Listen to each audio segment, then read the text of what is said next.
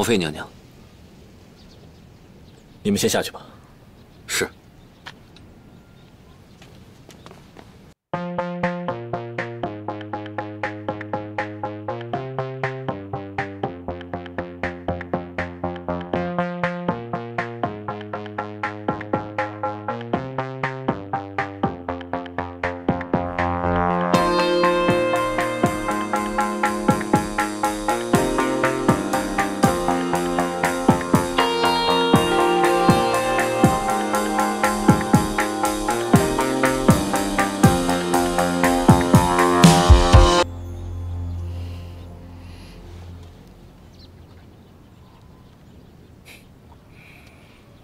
味道不错，那你多吃一点，这桂花糕甜而不腻，多吃几个没关系的。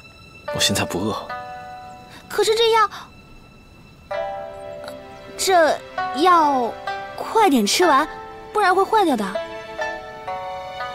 那好，我拿回屋里吃。嗯。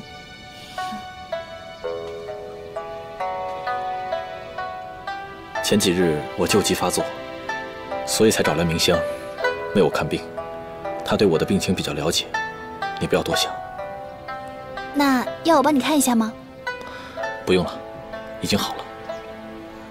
好了就好。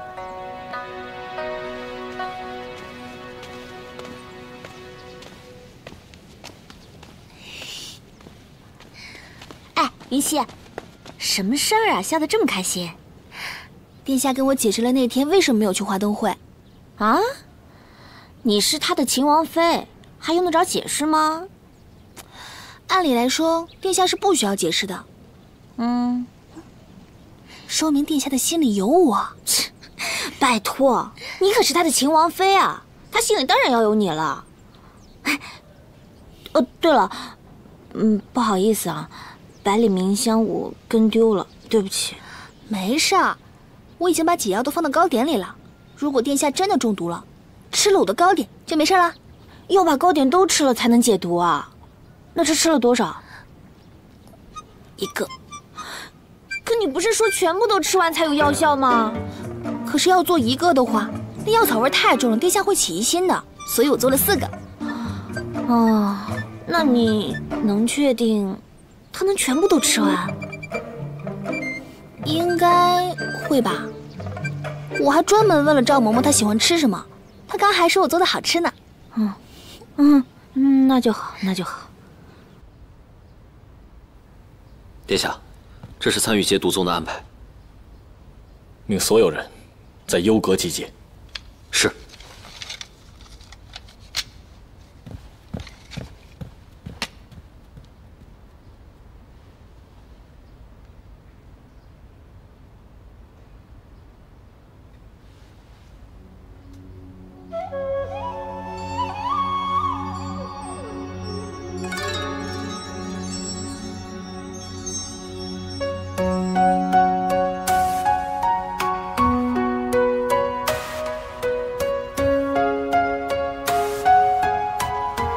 又在讨论军政要事啊？是。我给殿下做了桂花糕，你知道吧？当然知道，王妃娘娘好手艺，那糕啊，我看着都想吃。你吃了？倒是没有，殿下没给我也不好意思要啊。还好没吃。啊，属下明白，那是王妃娘娘特意为殿下做的，属下自然不可以吃。不，我不是那意思。你要想吃，我下次做给你吃。真的？那先谢谢娘娘。飞叶哥哥，你身体感觉如何？是否还需要再服药？已无碍了。太好了，明香，谢谢你。能帮到飞叶哥哥是我的福分。现在毒蛊已经压制住了，短时间内应该不会发作。你可以先回去，免得你父亲担心。飞叶哥哥，我想留在秦王府中。你体内的毒蛊爆发的越来越频繁了，而且在时间上也难以掌控。下次如果毒蛊提早爆发，我在你身边也好及时帮助你啊。也好，你写一封书信，我派人快马加鞭送给你父亲，免得他担心。那我现在就去写信。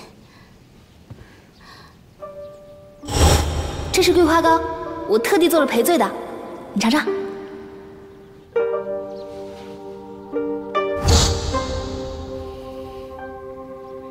这些糕点都已经不新鲜了，要不我帮你扔掉吧？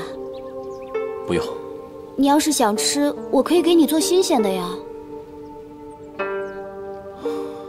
我现在就想吃，你放下吧。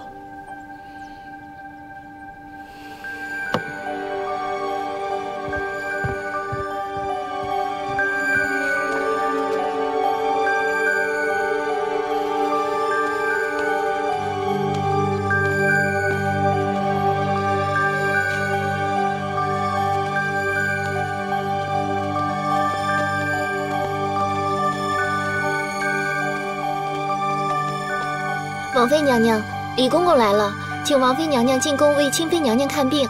看病？他又中毒了？奴婢不知，还请娘娘赶快去前厅吧。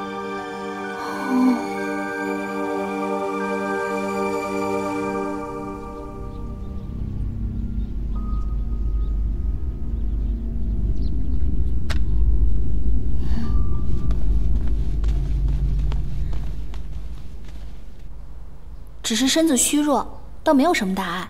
我给你开几副药，调理调理就好了。那就有劳云溪了。我这身子骨一向孱弱，以前在西丘时，都是太医给我用药。之前呢，我一直都在吃补药，这次来到天宁也带了一些，没想到这么快便吃完了。那为何不让太医院给你配？因为这些食材中有一些名贵药材，我怕配完了，太医说我恃宠而骄。宫中都有不便，理解，理解。我之前也命嬷嬷去药材市场上买，但是却买不到。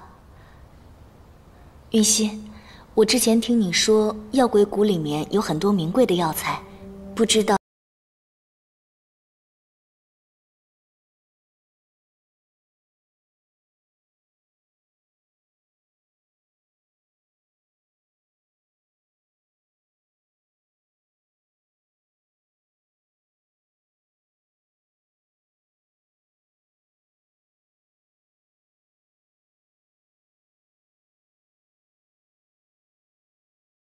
能帮我去那边看一看吗？